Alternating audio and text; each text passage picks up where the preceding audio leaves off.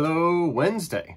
And also we are once again in, for the evening lessons, John's Gospel, taking our time a little bit. So we spent a few days in the prologue to John's Gospel, and now we have the beginning of John chapter 2, the first of Jesus' miracles. John calls them signs in his Gospel that Jesus performs, namely turning water into wine, my kind of Messiah, at a wedding in Cana.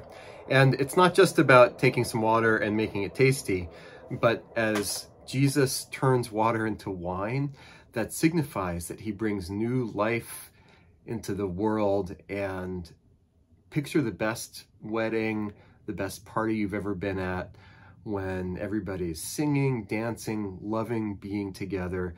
That's what Jesus, through his crucifixion and resurrection in the new heavens and new earth, died and rose again to create. John 2:10.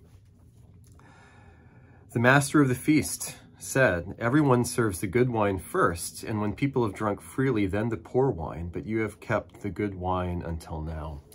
In this Advent season, we remember that for God's ancient people, the Israelites, they were waiting for the center of the story, the anointed one, the Messiah, King Jesus, to come. And now he's finally here.